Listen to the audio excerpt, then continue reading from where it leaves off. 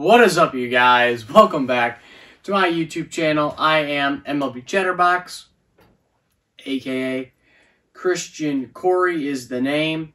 You'll see the title and the thumbnail in today's video whenever today is. I'm not 100% sure when I will be uploading this video. Could be sooner rather than later. But I'm going to be ranking my top 10 baseball movies. Yes, my top 10 favorite baseball movies.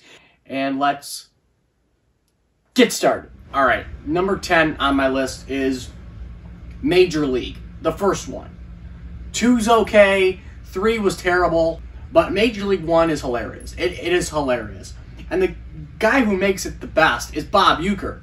Bob Uecker, the Brewers broadcaster, Hall of Fame broadcaster, he is hilarious. God, is he funny. He is a genuinely funny man.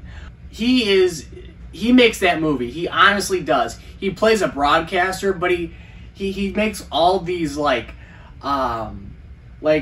just really smart aleck remarks, and throughout the whole movie, he disses every player. It's hilarious. I mean, the whole the voodoo doll and everything. Charlie Sheen's in it, which he's funny as always. Made in 1989.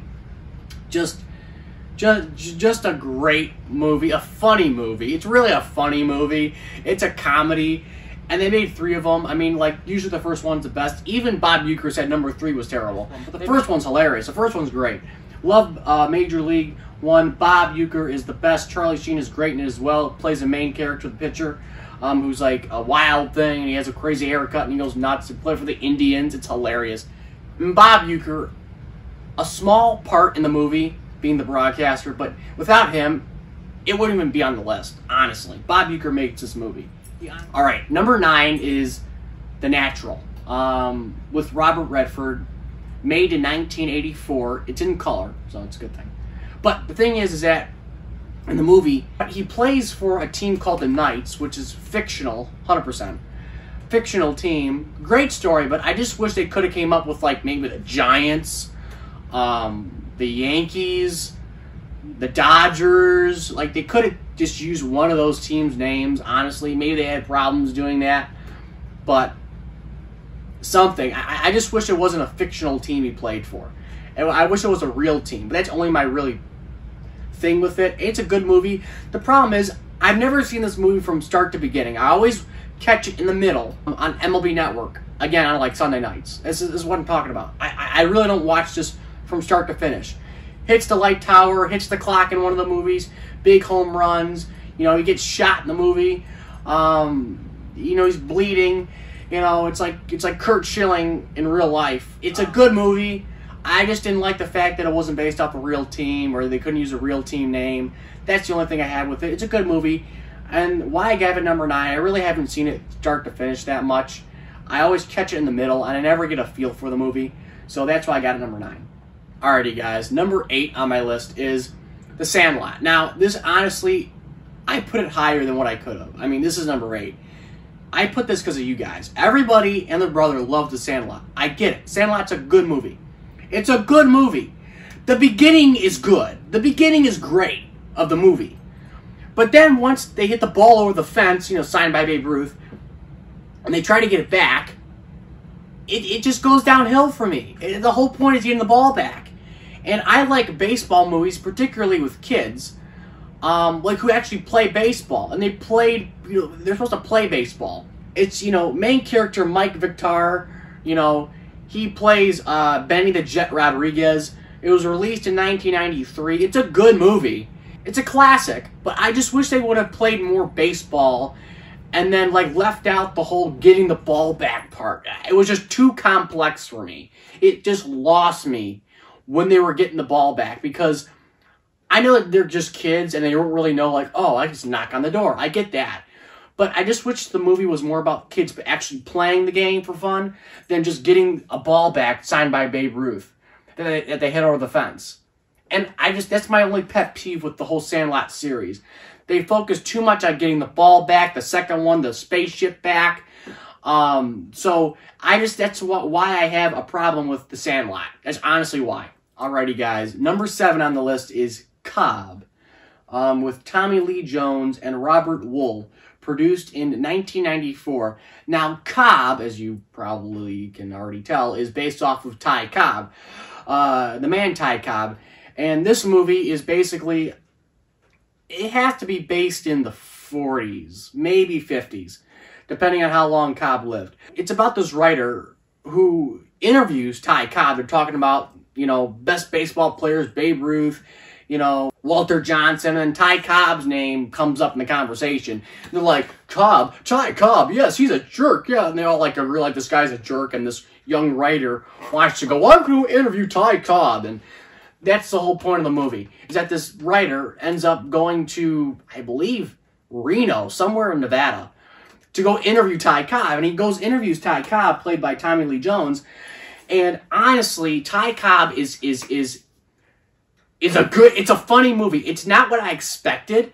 It has nothing to do with baseball. Sometimes the trailers are really, you know, misleading when you look at the trailer and you watch the movie, because I thought it was actually going to be like Ty Cobb's life playing baseball. But no, it was like when he's like 90 years old getting interviewed by this writer who ends up writing a story about him, finds out Ty Cobb's a jerk, and he ends up writing two different stories. The one Ty Cobb wants him to write, and then his own version of how he perceives Cobb as a man. And Cobb's like a jerk. He's nuts, you know, and there's this one scene in the movie which again, when I first watched this, I was probably like 10, I think, and my parents didn't know that this movie was a little risque. I mean, looking at it now that I'm older, it's not that bad, but back then it was like, whoa. So and there's a scene in the movie where he meets up with a stripper, and he tries to have a night with a stripper, and it's just very like almost PG. It is PG-13. I actually do think he's rated PG-13. It's funny as hell, but it's just one scene where he like has a one night stand with the stripper, and it's just funny. It's just that one weird scene in the movie that you didn't expect out of this particular movie. The way they advertised it. But it's a funny movie. If you're young, do not watch it without your parents. That'd be my suggestion. Make sure your parents are cool with you watching this movie. Because there's some scenes in it that could be a little risque, if you know what I mean. So, yeah, but funny movie. Alrighty, guys. Number 6 on the list is The Bad News Bears. The original Bad News Bears. The Bad News Bears and The Sandlot had there's a lot of sequels to Bad News Bears and The Sandlot, but The Bad News Bears is hilarious. The original Bad News Bears with Walter Matthau, produced in 1976. If you don't know who Walter Matthau is, look up Odd Couple, the original Odd Couple. You'll know who he is. He's hilarious. He plays, you know, the kid's coach, and he's like a drunk, and he cleans pools, which for me it's hilarious because cleaning pools is the most random job I thought the writers could think of in that movie. They're like, he's a drunk. He's a drunk, he's a nobody, he's a loser. What job could we give him? Cleaning pools. Great! Like, it's just such a random job. Great movie. The kids are hilarious. Swearing and all. It's funny. A little PG-13 if you haven't watched it. I mean, for some, if you're okay with swearing. Not like Cobb where it's sexual. But this one's hilarious. Honestly, hilarious movie. Go check it out if you've not seen it. The original one. Bad News Bears, Walter Matthau, produced in 1976. Alrighty, guys. Number 5 on the list is Fear Strikes Out. Now, a lot of you guys might be saying, what is this movie? Fear Strikes Out. Really underrated movie. I put it at 5 because I wasn't going to put it 4, 3, or 2, or 1, but I put it 5 right in the middle because it's a really good movie. Now, I might have some recency bias because I just watched this movie a couple weeks ago and I'm doing a report about it for college. And Fear Strikes Out is Jimmy Piersall's story. Jimmy Piersall, if you do not know who he is, he was a very highly touted prospect in the early 50s for the Red Sox who ended up suffering eventually and being diagnosed with bipolar disorder or what they called it back then, manic depressive disorder. So he actually suffered from bipolar disorder, manic depressive disorder, whatever you like to call it, in real life. And Jimmy Piersall, who's the story's based off of, was played by Anthony Perkins and co-starring Carl Malden, who's his father, He plays his father, who puts tremendous pressure on Jimmy throughout his life to succeed in baseball.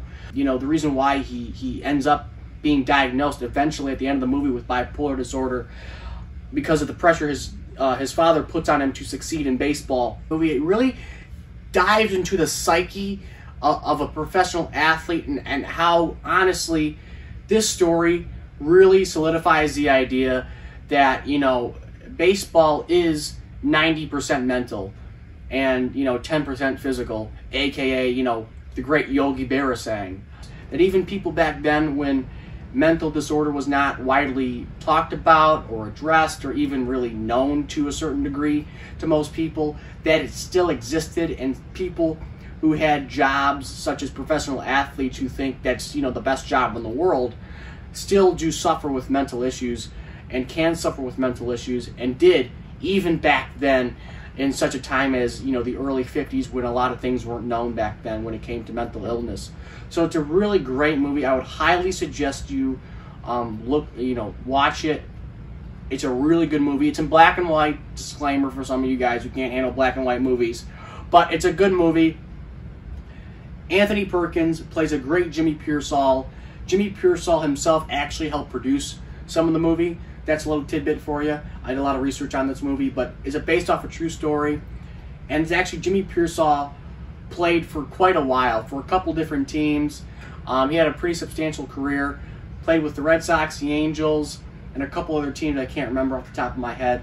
But he had a substantial career, pretty nice career, actually. And I would highly suggest you guys checking out this movie. Alrighty, guys. Number 4 on the list is 61, with Barry Pepper playing Roger Maris and Thomas Jane playing Mickey Mantle. It was produced in 2001. It's a Billy Crystal film. Billy Crystal, the comedian and the great, you know, avid Yankees fan. Obviously, 61 was, the home run race in 1961 between Roger Maris and Mickey Mantle to break Babe Ruth's 60 home run record, single season home run record, and Roger Maris ended up, accomplishing that feat. And it really, again, psychic of the player, went through, their kind of their mental struggles, Roger Maris's mental struggles, the stressors of Mickey Mantle getting older and the knee injuries, and Roger Maris coming up and being kind of the new guy in a sense, and really having to deal with all the media and everything. It didn't go as deep into the psyche of the player as Fear Strikes Out did. It's obvious that it's in CGI, like a very high use of CGI in this movie.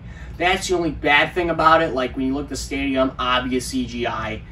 But other than that, other than the CGI, it's good. It's a good movie. It's a good acting, good story, underrated movie, I think. But it's a really good movie, produced in 2001. So yeah, 61, go check it out. Number 3 on the list, unlike 61, this movie did not use any CGI. This used real locations, a real baseball stadium, Moneyball, Brad Pitt, and Jonah Hill. Brad Pitt playing Billy Beane, the A's general manager, and Jonah Hill, Billy Beane's statistical and analytical sidekick. He plays Peter Brand. That's just, name of the movie, Peter Brand. And it's a good movie. Brad Pitt is awesome in the movie. He plays a great Billy Beane, really believable, a great GM. So does Jonah Hill. Plays a great sidekick, aka assistant GM. They use the actual stadium, the Oakland Coliseum. They film it in Oakland for the most part. They're in Oakland. They use the stadium, although it's not the prettiest stadium. It's still nice to see an actual stadium that's not CGI, unlike 61 was. I mean, they couldn't film it at Yankee Stadium, obviously, but in Moneyball they were able to film it at O.O. Coliseum. Really good touch to it. Makes the movie realistic. Makes the movie believable. Players were good in it. Acting was good. Art Howell was great. The guy who played Art Howell. Really good movie. Highly, highly suggest this movie. If you have not watched it, please watch it. It's a good movie. I love it. By the way, just quick note, Moneyball was produced in 2011. Number 2 on the list is Field of Dreams. Kevin Costner, James Earl Jones, 1989. Haven't seen this movie? You should. It's about this Iowa farmer who loves baseball, and then he has this epiphany, or this, you know, he hears voices in the field, in the cornfield, and it's like, you know, God speaking to him, and it's like, you know, if you build it, he will come, and he ends up building the baseball field, and, you know, then the legends come out of the corn, and, you know, the 1919 Chicago White Sox, the Black Sox, and at the end of the movie, his father and him play catch at the end of the movie. It's a very, you know, very great movie. It's a really good movie. The sound effects, the visual appearance of the movie, it's great. The baseball field's beautiful. Beautiful baseball field. I want to go there. If any of you guys have gone to the Field of Dreams location, comment down below your thoughts of that experience. I'm sure it was wonderful. Alrighty, guys. Number one movie on my list, my number one baseball movie is Pride of the Yankees. Pride of the Yankees is the best baseball movie. It's in black and white, but I don't care if it's in black and white. Best baseball movie ever. Pride of the Yankees. If you don't know what it's basically about the Lou Gehrig story. Lou Gehrig is played by Gary Cooper in the movie, and his wife, Mrs. Gehrig. Teresa Wright is the wife, Lou Gehrig's wife. And also, Babe Ruth is in the movie as well, played by Babe Ruth. Yes, this is the one film he's in. I think, like, the only film that Babe Ruth is actually in is this film right here, Pride of the Yankees. Babe Ruth, the actual real Babe Ruth, is in this movie playing himself. But Gary Cooper is great as Lou Gehrig. It was produced in 1942, almost a year after Lou Gehrig died from ALS, Lou Gehrig's disease, whatever you want to call it. It's honestly a great movie, and I would highly, highly suggest you watching this movie. It has one of my favorite quotes of all time. This is actually why I got this picture here of Lou Gehrig. Actually, this is actually Gary Cooper playing Lou Gehrig, because this is the picture that used in the film. It's actually not the actual Lou Gehrig, but it's Gary Cooper who played Lou Gehrig, which I think he played a great Lou Gehrig. Looked exactly like him. Great acting in the movie as well, obviously. But, you know, his quote, if you can see it, I'll probably show a picture up here. I'll just show a picture to you guys. Yet today, I consider myself the luckiest man on the face of the earth. But I love what he says after. After that quote. He says, I might have given a bad break, but I have an awful lot to live for. So this quote, I love this quote. I live by this quote. But that quote is actually the last, like, sentence and words he uttered in front of a national and nationwide audience. So that is pretty cool. I love this movie. This movie, I would highly suggest you guys watch this movie. So it's a good movie. It's a good movie. It's a great movie. I love the movie. And yeah, Pride of the Yankees is my number one baseball movie. There's my top 10, guys. There's my top 10 best baseball movies. Comment down below your thoughts of my list. Comment down below if you agree or disagree with my list. And comment down below your number one baseball movie in your mind. I'd love to hear what you think of some of these baseball movies I've mentioned, and what's your favorite movie when it comes to the sport of baseball. Alrighty, guys. Like, comment, subscribe, and I'll catch you later.